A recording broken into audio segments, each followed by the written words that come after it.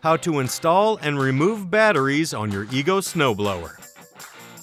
Raise the battery cover. The Ego snowblower has 2 battery compartments which will accept all sizes and variations of Ego batteries. Align the grooves of the battery pack with the ribs in the battery compartment and push the battery in until you hear a click. Repeat this process for the other battery and close the battery cover.